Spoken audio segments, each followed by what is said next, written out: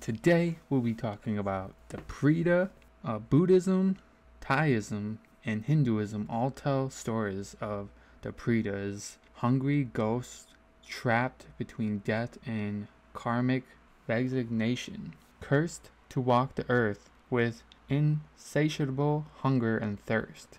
Pretas can be found in stories from several Asian cultures due to the spread of Buddhism, including India, China, Japan, Thailand, and Vietnam. The term Preta does not literally translate to hungry ghost. It is translated from Sanskrit to death person or deceased. The term hungry ghost comes from the Chinese variant igui. Pretas are usually depicted as emaciated human with swollen bellies and tiny mouths. Their mouths are too small to ever fill their large bellies, and therefore they will never be able to satisfy their hunger. They have sunken, mummified skin and narrow limbs. Sometimes they are shown as balls of fire or smoke. Images of Pretas show them licking up spilt water in temples or accompanied by their own personal demons.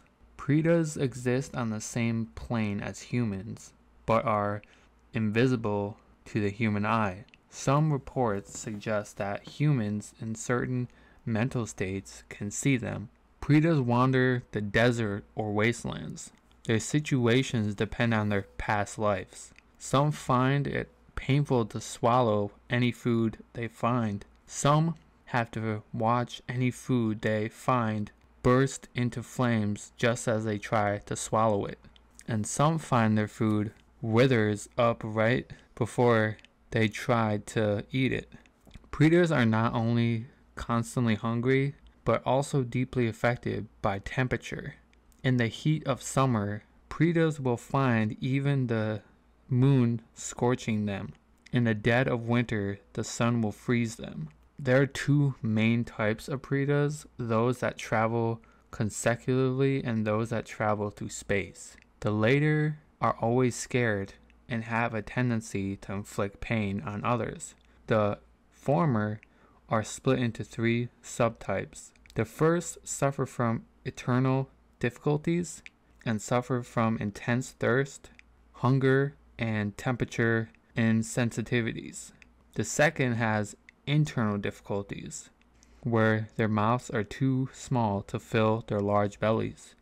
And the third are covered in creatures that prevent them from eating. There are ways to prevent a relative becoming a Preta.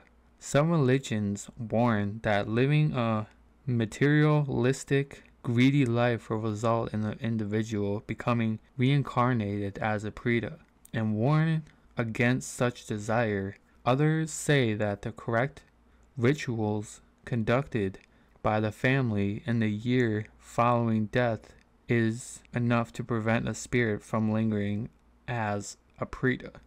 Alright guys, I hope you guys enjoyed. That was a Preta.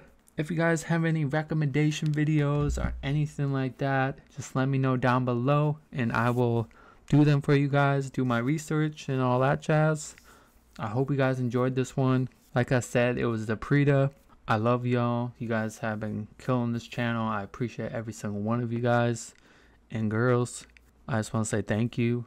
And if you haven't, hit that like and subscribe button for future videos and make sure you get notified so you never miss out on more videos like this. I love y'all. Stay safe. I will see you in the next video.